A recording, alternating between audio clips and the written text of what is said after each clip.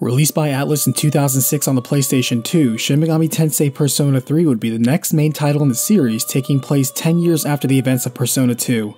Written and directed by Katsura Hashino alongside Yuichiro Tanaka, the game would receive an epilogue in its enhanced version called Persona 3 FES, short for Festival, and an alternate remake of the main story in a port called Persona 3 Portable. The story only gets larger from here, so let's cut it down to size with a recapitation. As the game begins, a stoic blue-haired boy with headphones named Makoto Yuki takes a late train to the dorm of the new school where he's transferring to on Tatsumi Port Island. As the clock strikes midnight, a familiar blue butterfly is present as all technology ceases to function and everyone seems to transform into a coffin, yet Makoto is unfazed as he arrives at the dorm. A strange little boy greets him, stating how he was waiting a long time for Makoto and urges him to begin things by signing his name into a contract accepting responsibility for his actions. Pleased, the little boy disappears as a confident girl named Mitsuru Kirijo welcomes Makoto, introducing another girl in pink as Yukari, who guides Makoto to Gekkokan High School, also called Gekko High, the next day. A junior in high school, Makoto meets his new homeroom teacher, Ms. Toriyumi, who notes he's lived in a lot of different places since his parents both died in a car accident 10 years ago and is greeted by a lively classmate named Junpei. That evening, Mitsuru speaks to an athletic classmate named Akihiko about the rising number of acute cases of apathy syndrome as the next day Makoto hears rumors of normally healthy students suddenly becoming dazed and unresponsive, muttering that something is coming.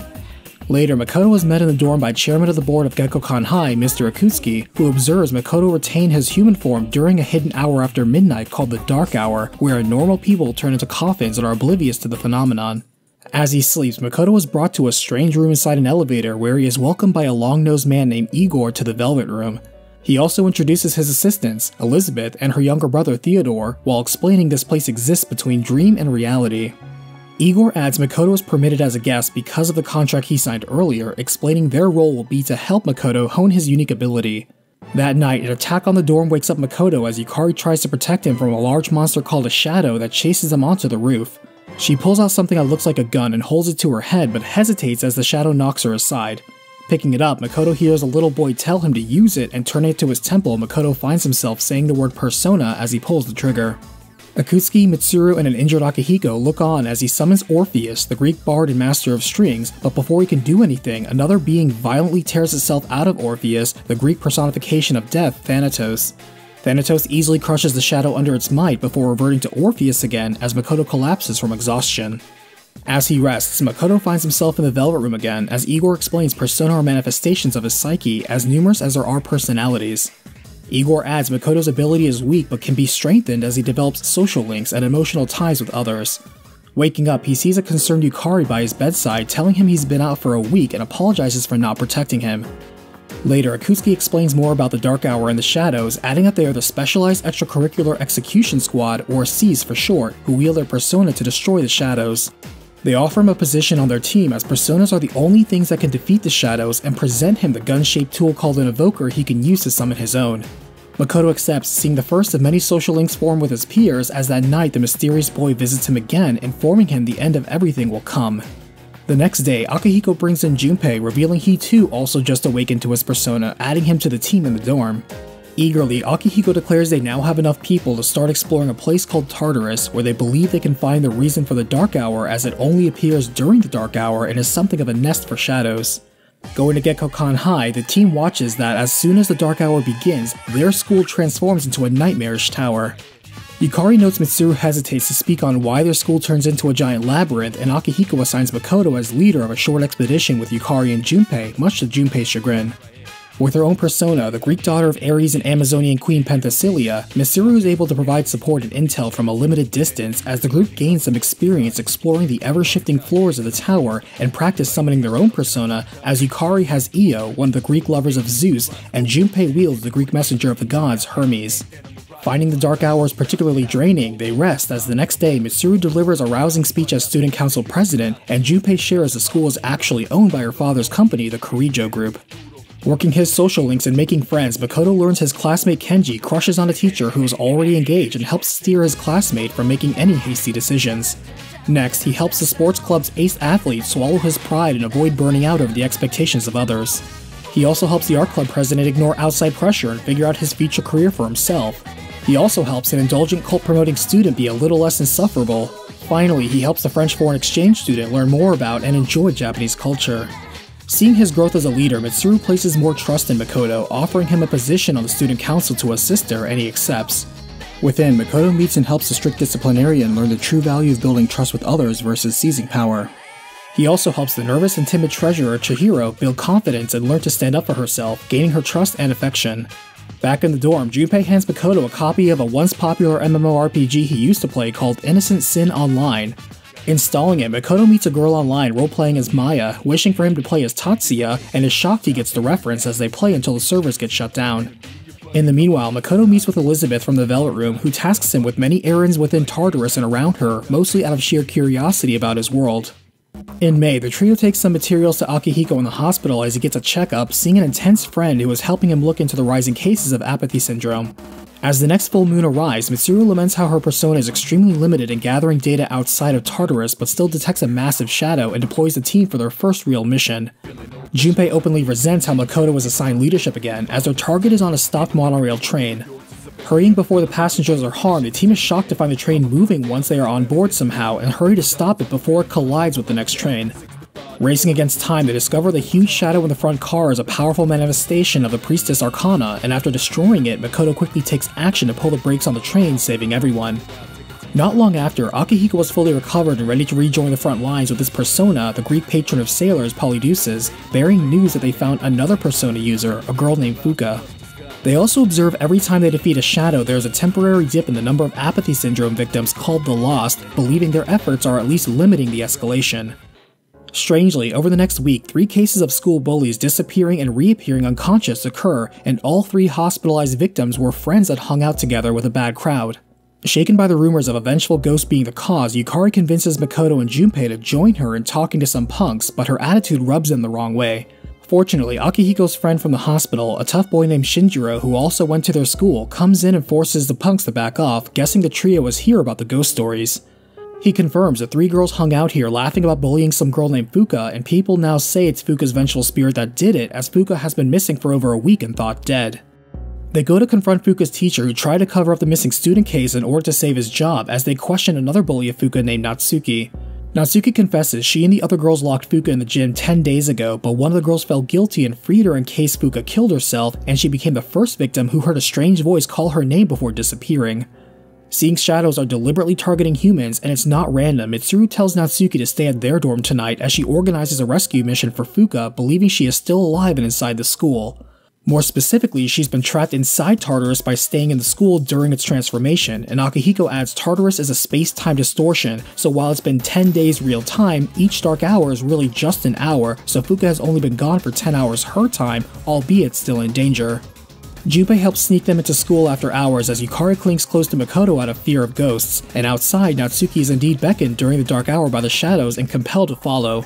The rest of the team is separated as Tartarus forms, as it turns out Fuka is the one to find them, amazing them by revealing she's been avoiding all monsters for 10 hours straight thanks to her ability to sense them.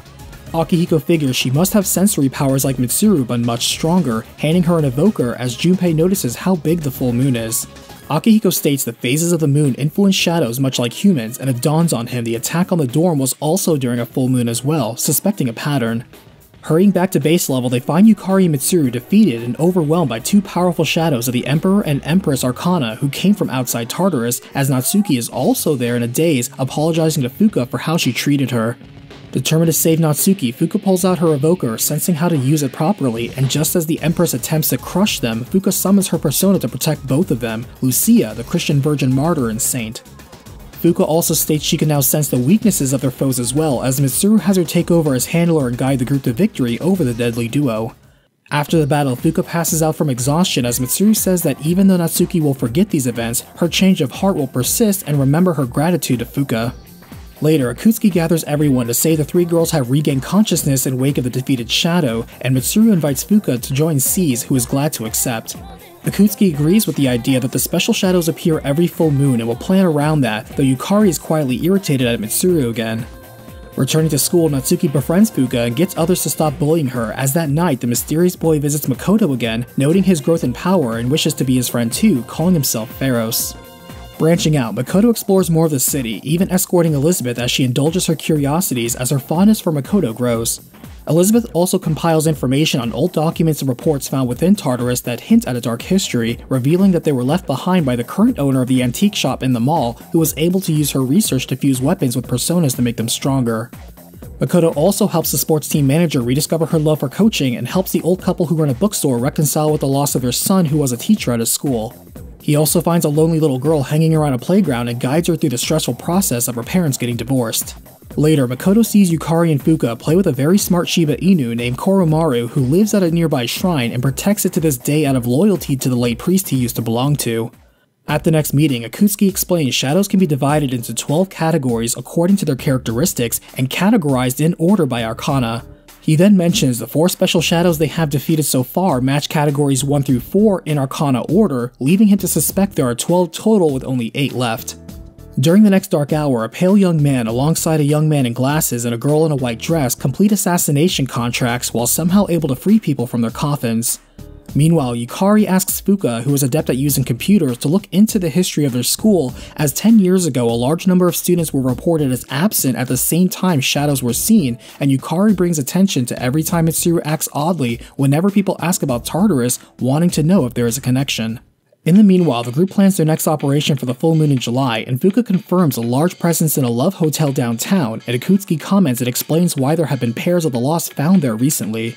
Mitsuru now joins the strike team as Fuka handles support operations, and though the group defeats the powerful Hierophant shadow, they suddenly blank out next to a strange mirror.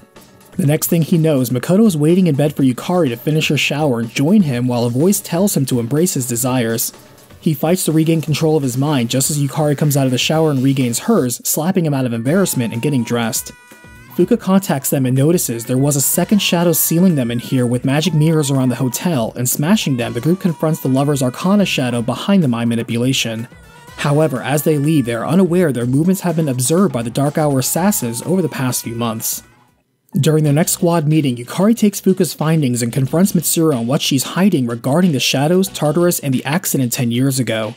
Mitsuru replies she wasn't intentionally hiding anything, but agrees to now share what she knows. To begin with, 14 years ago, her grandfather, Koetsu Korijo, pursued research into shadows and their ability to affect time and space. He became obsessed with harnessing and controlling this power, spending years gathering shadows and scientists to study them. Unfortunately, 10 years ago, during the final stages of the experiment, they lost control, resulting in an explosion that killed nearly everyone there and the creation of Tartarus and the Dark Hour. According to their reports, the massive shadows they collected split into several large ones that escaped, which are the special shadows they now hunt each full moon. The site of their experiment was the current Gekkokan High School, which is why their school turned into Tartarus and those students were hospitalized. Outraged, Yukari says they're just cleaning up the Korijo group's mistakes. In Mitsuru's search, she never intended to deceive anyone, admitting she did recruit them for their persona abilities, but points out that unlike them, she never got a choice in the matter. Calming everyone down, Akutsuki reminds Yukari the ones at fault are those in the past and they've lost their lives as a result, repeating that destroying the 12 special shadows will fix things. With renewed hope, Akihiko passes this information along to Shinjiro, taking time to reflect on how they have known each other for 14 years since growing up in the same orphanage. At the same time, Mitsuru knows Fuka investigated the Korijo group on behalf of Yukari but isn't mad, instead asking her to use her company ID to find out as much information as possible about the incident 10 years ago. Over with Yukari, she rereads a letter written by her father 10 years ago, who was the head researcher by the Korijo group on their shadow project and one of those who died in the incident. That night, Pharos visits Makoto, saying the coming of the end began 10 years ago, around the same time as when his parents died, but assures him he'll stick with him because they're friends.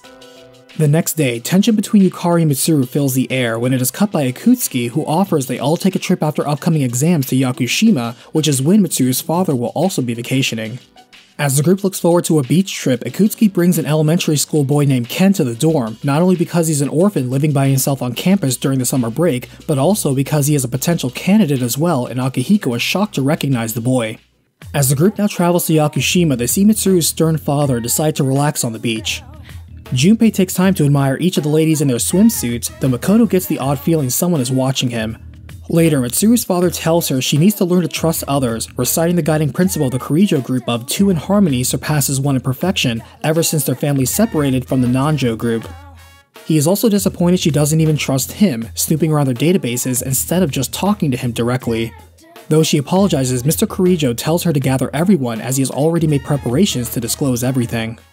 That night, Mr. Kirijo reveals his father Koetsu's ultimate goal was to use the space-time distortion power of the shadows to create a time manipulation device able to control the flow of time and shape the future to their liking.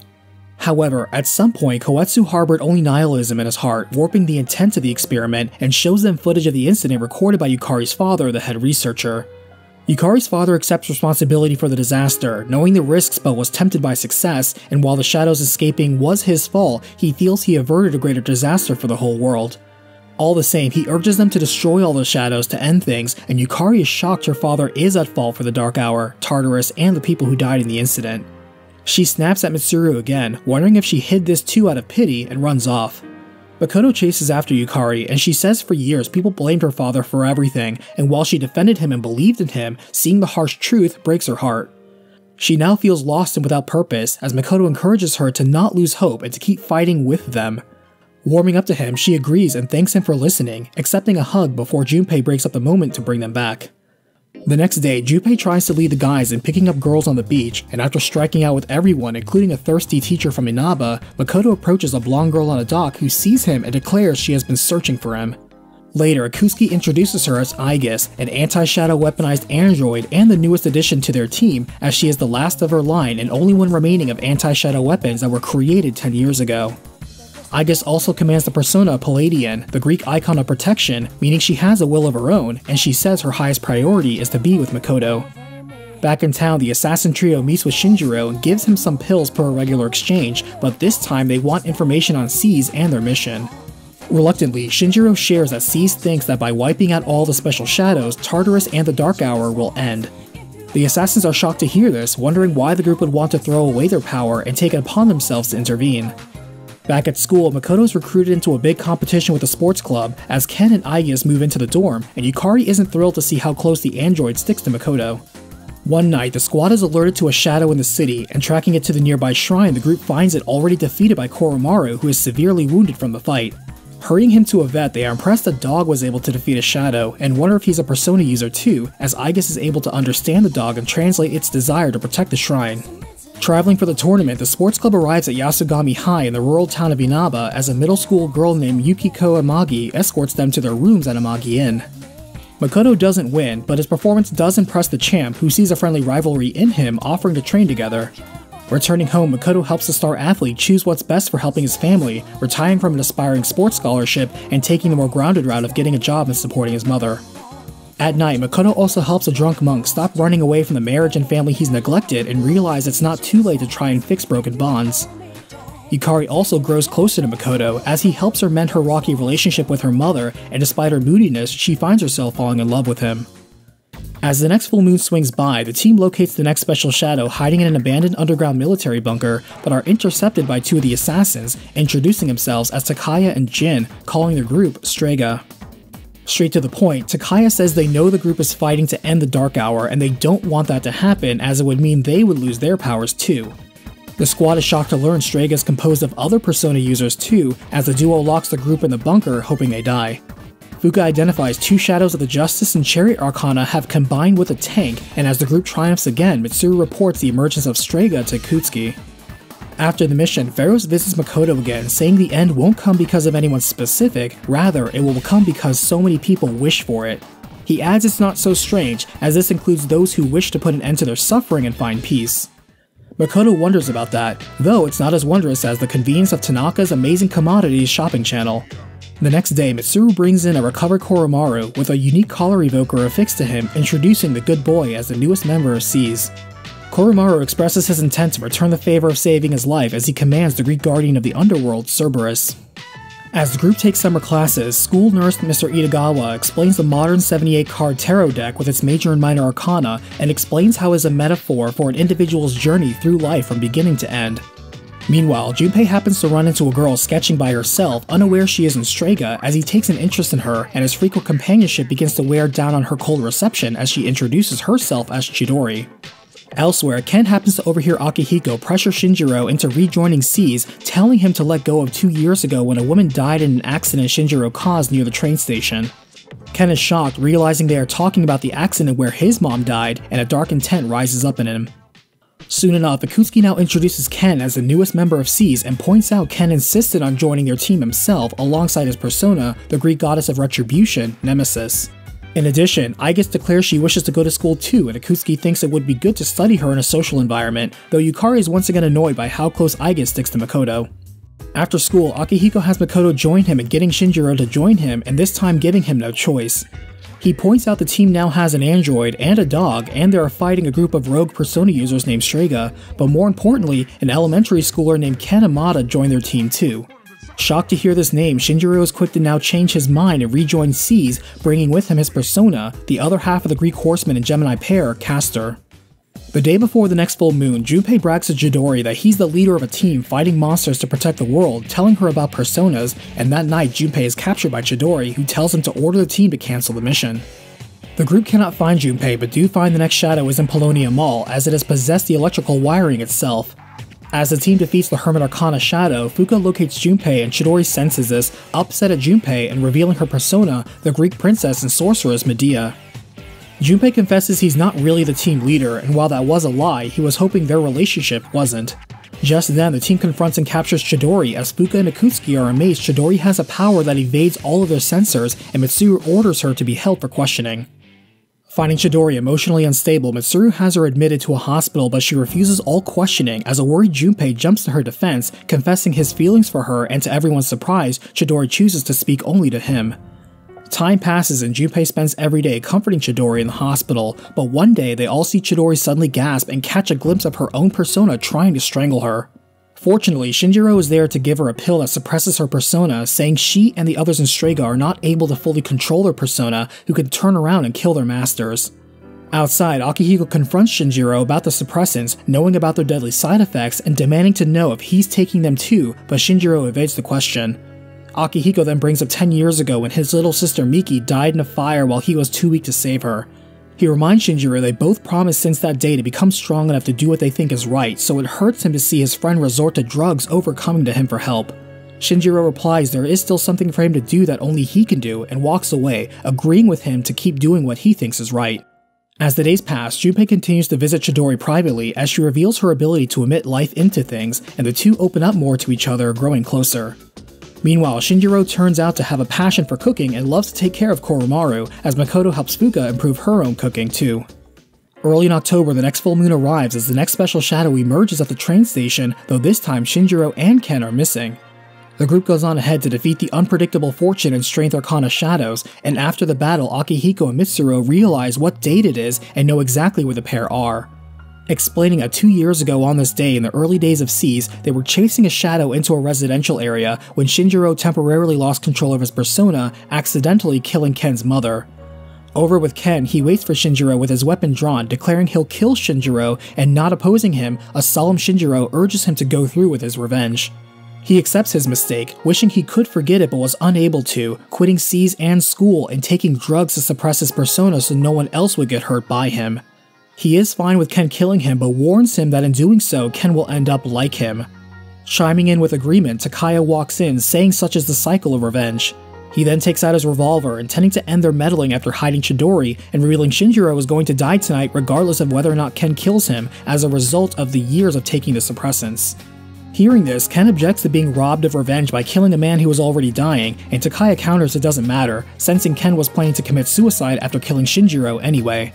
So, since they were both planning on dying here tonight, he offers to do them the honors, firing multiple times at Ken, though Shinjiro leaps in to take every bullet for him until the group arrives and Takaya retreats for now.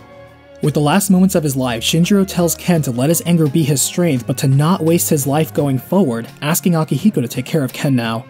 Standing up, Shinjiro dies on his feet with a smile of relief on his face as Ken breaks down crying, feeling confused, frustrated, and saddened.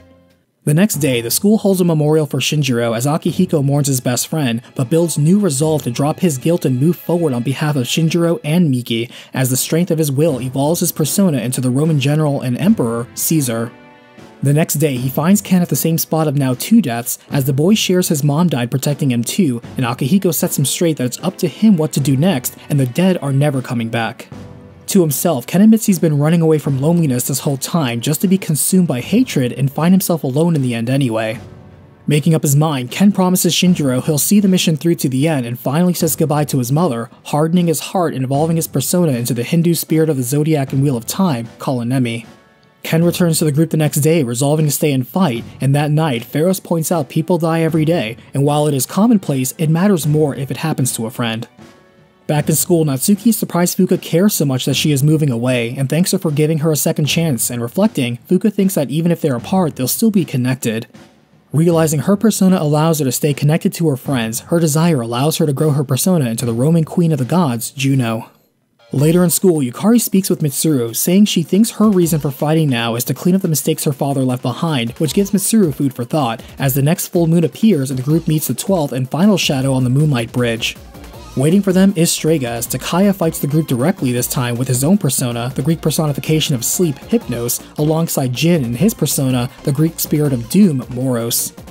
As the group wins, Akihiko learns they were the ones who gave Shinjiro his pills, as Jin throws himself and Takaya off the bridge to escape for now. Turning to defeat the final Hangman Arcana Shadow, the group celebrates the completion of their mission and says farewell to the Dark Hour. The next morning, Pharos visits Makoto, but during the day this time, saying all the fragments of his memory have finally come together and he now knows what his role is. As this will be their final meeting, he thanks him for his friendship and says goodbye, gifting Makoto with a persona he used after their first meeting, Thanatos. Feasting on sushi the next day, the group notices Akutsuki has taken Aigis somewhere else, as Mr. Kirijo arrives to thank them for a job well done, even though the rest of the world will never know what they accomplished. Dissolving seas, he tells them to now enjoy their youth more normally, as Junpei has them all take a group picture for the memories. However, as midnight arrives, everyone's shocked to see the Dark Hour is not gone, and hear a loud bell toll instead. Mitsuru gets a bad feeling and mobilizes the group as she leads them to Tartarus, where the sound is coming from. Waiting for them is Akutsuki and a strangely robotic Aigis, and to the group's surprise, Mitsuru accuses Akutsuki of lying from the start to them about ending the Dark Hour and the 12 Shadows, demanding to know his true intentions. The chairman confirms her suspicions, revealing this was all per plan, and the 12 Shadows were all fragments that, when destroyed, would reunite into one whole as the entity Death, who will usher in the Fall. The Fall will be the end of the world as they know it, freeing everyone from suffering and despair, and will also mark the beginning of a new world. He also explains he was one of the scientists in the Shadow Project 10 years ago, and says Tartarus and the Dark Hour are results from their successful experiment, not byproducts of a tragic incident. In fact, the entire reason they collected so many shadows was to bring about the prophesized fall, admitting he doctored the original video by Yukari's father who tried to prevent it. Before the squad can do anything, Akutsuki orders a reprogrammed Aigis to subdue all of them and prepare them to be sacrificed. Hanging up the entire team on crosses, Akutsuki also captures Mr. Kirijo, who always opposed his father's nihilistic goal, and though he orders Aigis to kill him, she begins to hesitate in following the order. Frustrated, Akutsuki pulls out a gun, as does Mr. Kirijo, and the two end up shooting each other, with Mr. Kirijo falling first. Akutsuki orders Aigis to kill the group, but Koromaru leaps in to grab the device controlling Aigis, as Aigis regains her senses and instead frees everyone. Dying, Akutsuki repeats that this world will continue to fester, and only by destroying it and starting anew can they save it, claiming he was so close to ruling the new world. Laughing, he falls off the edge to his death as Mitsuru mourns her father, sharing he wanted to atone for the past at the cost of his own life, and protecting him was why she became a persona user, accepting she's failed.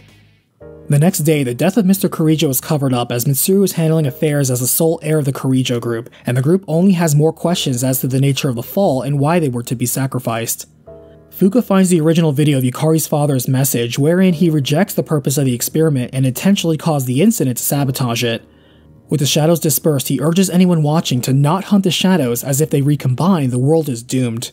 Seeing this message, and the love her father truly had for her as he died trying to do the right thing and save everyone after all, her heart is now more determined as her persona evolves into the Egyptian goddess, Isis.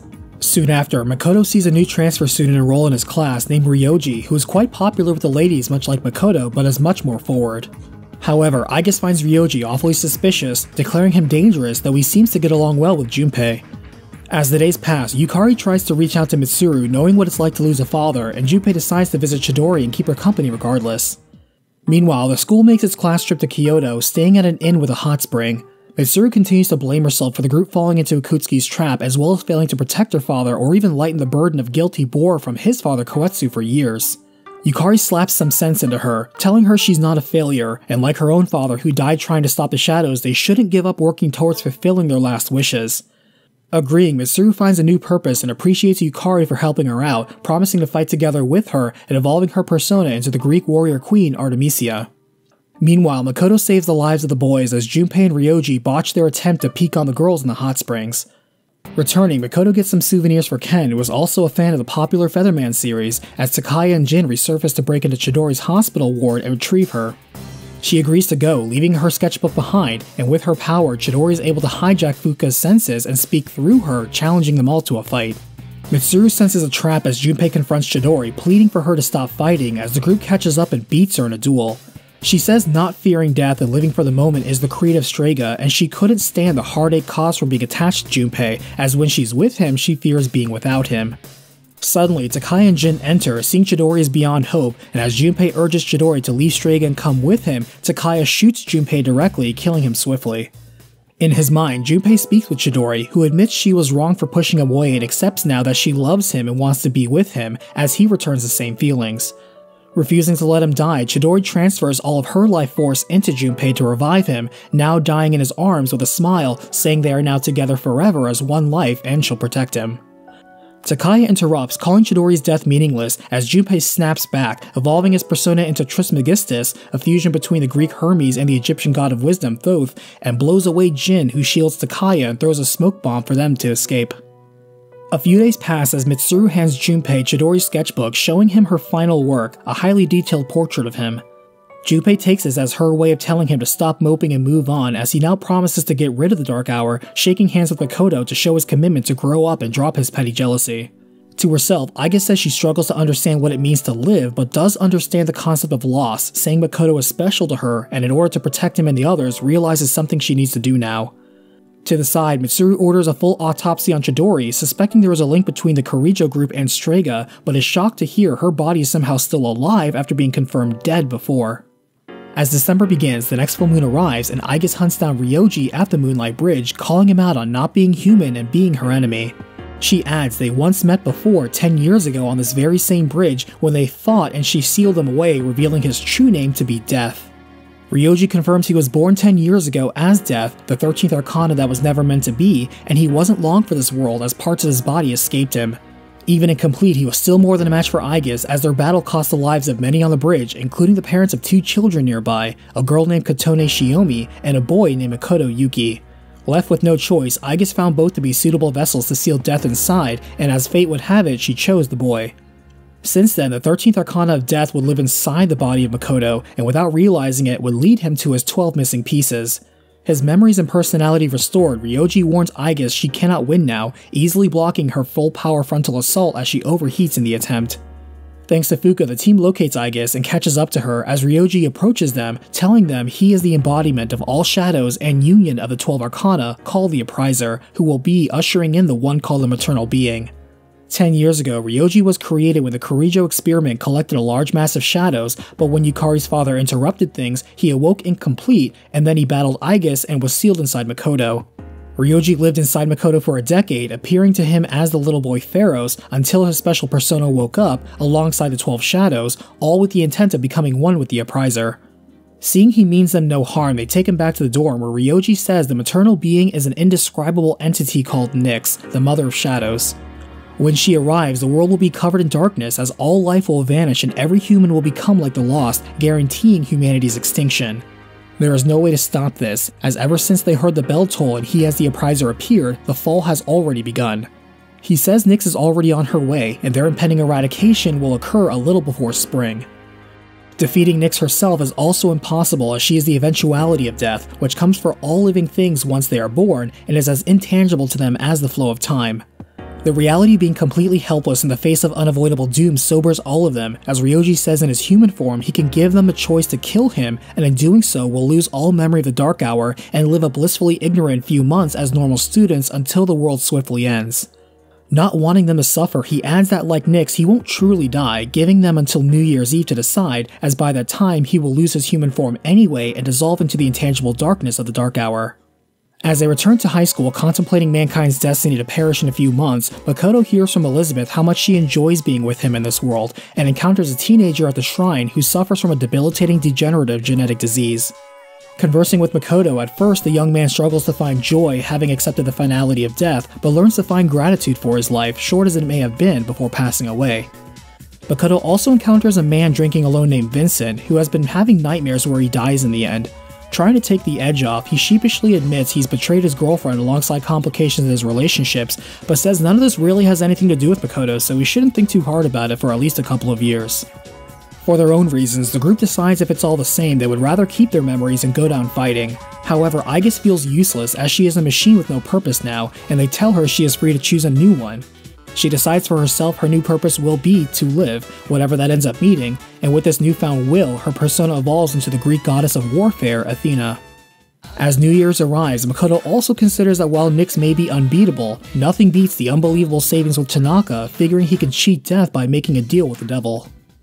However, Makoto agrees with his allies and tells Ryoji they won't be killing him, and understanding the choice, he reveals his shadow form of Thanatos and tells the group they can face Nyx at the top of Tartarus on the final day, January 31st, 2010. In fact, the tower exists for the sole purpose of Nyx's arrival, and he will be there in his role to usher her into this world. Wishing them a Happy New Year, Ryoji takes his leave until then, as the group decides to visit the shrine and wish for a great new year in the face of eternal despair. Strangely, a new doomsday cult called Nyx is going around town shouting the end is near, and the group is shocked to see Takaya and Strega are behind them.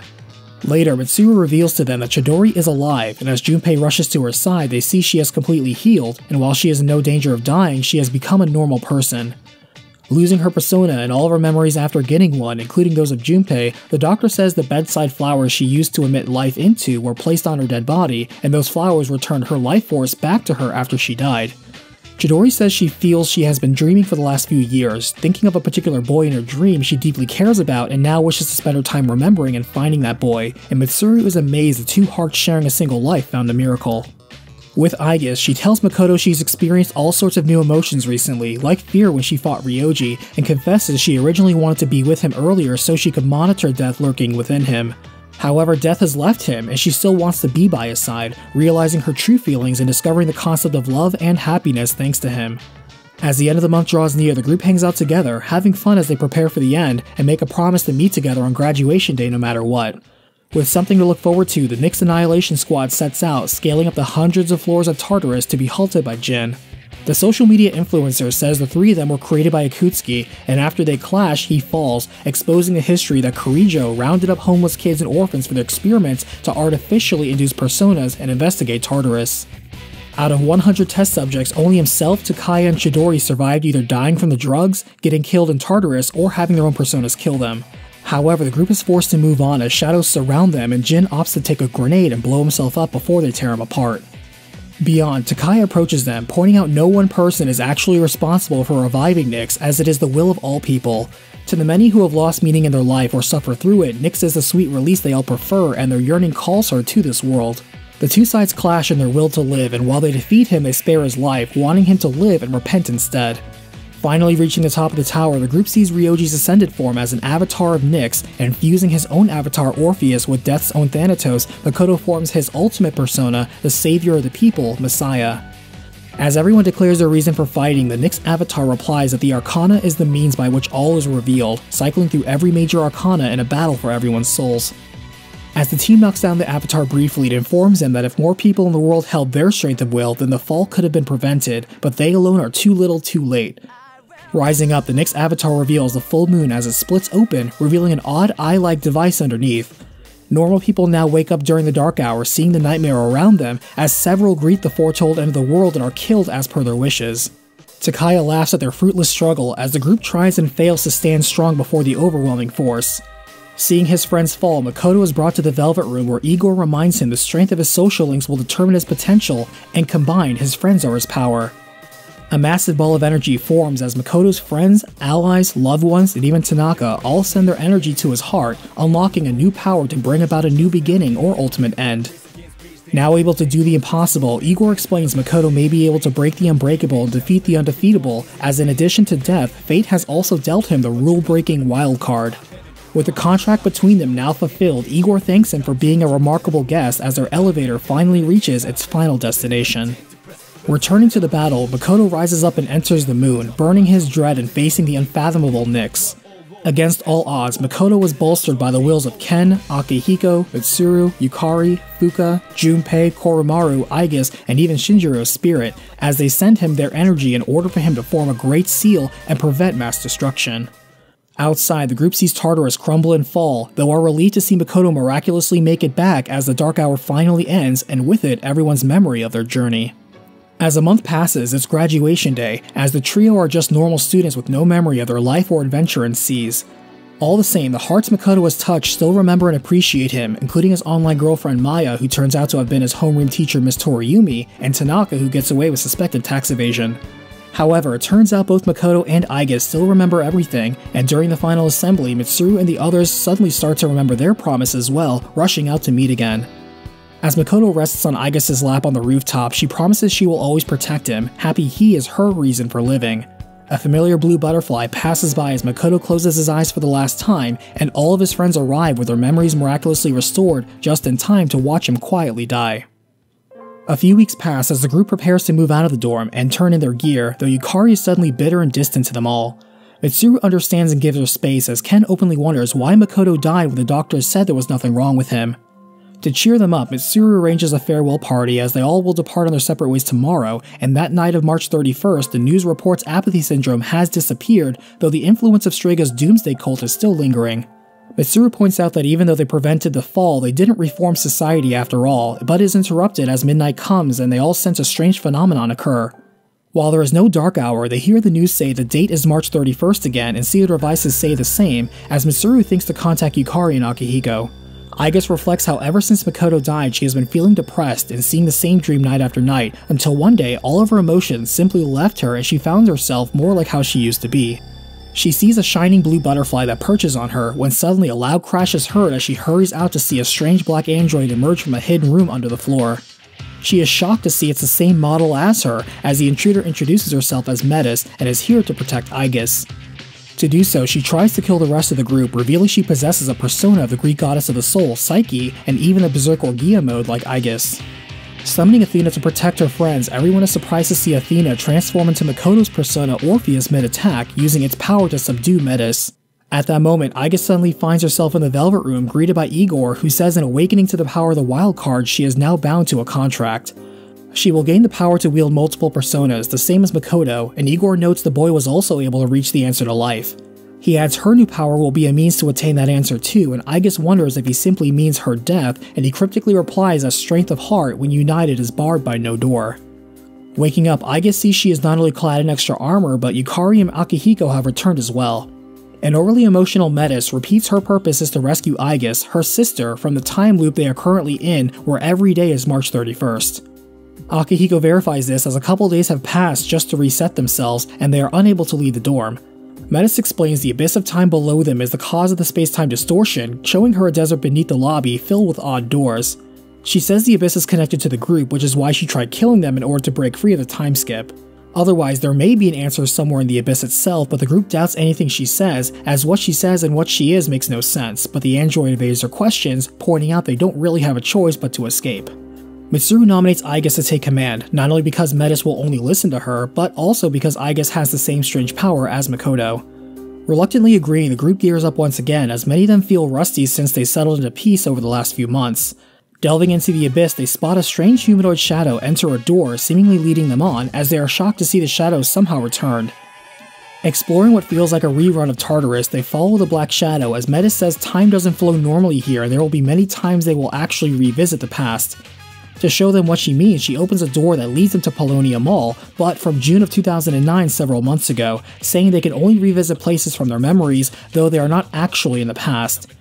She suspects the doors also reflect their inner thoughts, as they all wish for supplies and food and thus produce a common image to a location in their past. They also find that while this pocket version of the mall does not connect to the outside world, it does connect back to the dorm lobby. Finding more doors, the group revisits moments in each of their pasts when they evoke their personas, while they notice Makoto's room is strangely sealed. As they find the bottom of the abyss, Fuka mentions she found some research left behind by Akutsuki that mentioned the abyss, stating it came into existence as a reaction to the creation of Tartarus, as when the giant tower emerged, it left behind a giant hole, being the abyss. However, the abyss back then had no shadows, and they anticipated it would disappear alongside Tartarus, yet clearly neither of those statements are true. Metis thinks there is some force connected to all of them, keeping both the shadows and the abyss here, and in the next door they see Aigis' recurring nightmare. In her depression, Aigis will cast aside her emotions, and from them, something would be born from her own shadow. A dark cloud now appears before them as Metis figures out this is the monster taking the shape of their regrets, causing the shadows to appear here and prevent the abyss of time from disappearing. The dark version of Makoto attacks them all with his and their own personas, but upon defeating him, the monster born from them would simply dissolve slowly into letters, flesh, and butterflies. Mitsuru sees it was just a shadow, but Junpei counters that it could use personas, and Metis is shocked the group has fought all this time without knowing that personas and shadows are the same thing, hence why they work on each other. Elaborating, shadows are the lower parts of the psyche everyone has, and when humans are unable to face their suppressed thoughts given form, their darker selves break free uncontrollably. But when a human with a special awareness tames their shadow, it becomes theirs to command as a persona. She reminds them that the shadow's power affects time and space, and as such, their personas and their unspoken desire to not move on because of someone they lost has resulted in being stuck here. Realizing they created their own prison, their hearts each manifest a shining key, and Metis says once they use it on the door to leave, the abyss of time will disappear properly. However, because all of them helped create this prison, all of them must now come together to create the exit as well, and the problem is that there is more than one door. There is still the sealed door to Makoto's room that connects to the past, so if they want to exit into their normal present, they can leave through the main door, but if they want to travel to a past with Makoto, they can go through his door. With the key, the abyss will still disappear, so they will be traveling to the true past, but while they decide which door to open, several cracks of light appear in the lobby as the abyss is becoming unstable, and they need to decide soon. Junpei says the obvious choice is just return to the present, and Ken brings up that while they never did find out how Makoto died, the fact is he gave their life to save theirs, and it doesn't seem right to undo that. Akihiko agrees with Ken that they should move forward, but Yukari voices that in her heart she truly wants to go back before the final battle and take any chance she can to bring him back. Yukari points out this is the time manipulation the Kirijo group first sought with their shadow experiment, and right now they have a once-in-a-lifetime opportunity to time travel and fix things. Junpei rejects this, pointing out tampering with the past is too risky in general as there is no guarantee they won't lose this time or cause some sort of dramatic and unintended consequence when altering time for Makoto. Refusing to give in, Yukari says she's willing to take everyone's keys by force if need be, and also jabs at Aigis for promising to protect him but still running away now with his inherited power, declaring she won't lose to such a weak will. Mitsuru decides to stand with Yukari as Ken and Akihiko stick together, and Junpei and Koromaru pair up to try and prevent the friends from ripping each other apart. Fuka remains neutral as Metis stays by Aigis and leads them all to a coliseum where they can fight freely. She shares this arena as actually where she awakened, confessing she woke up here a month ago by herself, only knowing Aigis was her sister and needed to protect her else she would die. She brings this up because she believes the power Aigis gained comes at the cost of her life, and again Aigis wonders if the answer to life is simply death. She remembers her feelings for Makoto and admits she is just running away, finally making a decision for herself. As Aigis and Metis battle the other 6 members and strike them down in combat, Yukari notices Aigis is acting more human again, unlike recently when she reverted back to being mechanical. Earning a bittersweet victory, Aigis claims their keys and forges the one true key, which Yukari attempts to snatch away, but it fails to work for anyone other than Aigis. Defeated, Yukari says she made a promise to herself on Makoto's grave to look forward and try and change the world so people would stop wishing for the fall, but sees now when given the chance she just wants to see him again above all else. Mitsuru adds the reason she joined Yukari is because when she was down Yukari helped her and she promised to return the favor, telling her she doesn't need to suffer alone, while hugging her and reminding her they are all still her friends. Aigis says she has decided to witness the reason behind Makoto's death, and once they know, they can make a better decision with closure, pointing to a third door they can use, the one to Polonia Mall that reflects their wishes with places they have been to before. Wishing for the same thing, the group enters a side door to see the moment of the final battle, right when Makoto performed his miracle in which he became the Great Seal itself. Metis doubts he left with any regrets as he even managed to keep his promise with them all to meet on graduation day before his consciousness faded away. Though she points out a seal is useless as it wouldn't work on Nyx, but they are interrupted as a colossal monster reaches out and tries to destroy Makoto's seal, and Fuka senses it's not a shadow. Rather, it is Erebus, the accumulation of humanity's malice and negative emotions made manifest that cry out for Nyx, and is the real threat Makoto is holding back. As long as he prevents it from meeting with Nyx, humanity's desire to be destroyed as a mercy won't be answered. The group understands as they have contributed to the monster at some point, as well as anyone who hated life, whose life lost meaning, or when the pain became too much to bear, so to them, death is a comfort. Suddenly, it turns to the group targeting Aigis, who has the same power as Makoto and the seal, and the group agrees this is as much a battle against themselves as it is one to save Makoto and the world. Choosing to overcome their weaknesses and continue living for a better tomorrow, the group triumphs against the Greek brother of Nyx, son of chaos and personification of shadow. Fuka reminds them that for Erebus to truly disappear, the hearts of everyone must change, and the group resolves to do their part by changing themselves and believing it can happen. Yukari starts by apologizing to Aigis for being jealous of her for inheriting his power and accepting her feelings about him. The group also accepts Makoto's death, understanding his reason, and takes comfort in knowing he is always protecting them too. As they all agree to return to the present and move forward, Aigis wonders what her answer to life may be, if not death, and thinks her answer may be friendship. Surprisingly, as the group walks through, Aigis somehow pulls them into the Velvet Room with her, as Igor and Metis explain Makoto and Aigis were special guests here. Metis adds that Aigis can continue to keep her promise to protect Makoto by appreciating her ties with others, and eventually, such positive social links will reach out across the world and more people will stop yearning for Nyx. Aigis now realizes Metis is her other half that she wished away when she wanted to return to being an emotionless machine who came from the sea of souls within Aigis to help her confront the pain of living. As Aigis accepts her now, Metis returns to within Aigis, stating she is truly alive now, and Igor says their work here is done as Aigis' journey is complete. Aigis slumps over as they leave the Velvet Room, seeing a familiar blue butterfly, and they all wake up in the lobby as the date now moves forward to April 1st. Seeing Aigis' synaptic circuits have burned out due to stress from her new powers, they fear the worst as they try to fix her, but suddenly Aigis wakes up when diagnostically it should be impossible. Somehow truly alive, Aigis says the joy of living comes from those who care about you, and the group agrees they are never truly alone when they have friends. As the game ends, everyone parts way to pursue their own interests, as when they leave the dorm, Yukari asks Aigis if she would be her roommate for the next school year, as Aigis looks forward to a brighter tomorrow. Shin Megami Tensei Persona 3 has enjoyed the success of selling over 1.4 million copies worldwide. Thanks for watching the video. What did you think of the new direction for the series? If you enjoyed it, then leave a like, watch more Persona recaps, and big thanks to the patron and channel member social links. You guys are the best, thank you for the recent support, and I'll see you on the next battlefield.